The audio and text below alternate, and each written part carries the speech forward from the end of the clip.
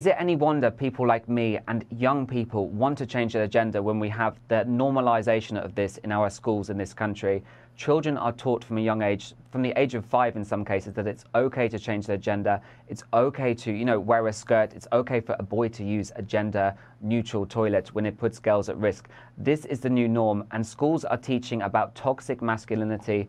They're eroding the alpha male. The alpha straight male has been eroded. Tucker, what happened years ago when kids used to go to school? They used to idolize Superman and astronauts. Now kids are being pushed this radical ideology. They're taught to idolize weak men like Harry Styles, weak politicians like Beto O'Rourke. Why is this happening? And is it any wonder people like me fall victim to this, that I had all this surgery, I tried to change because, I kind of fell victim to this mentality.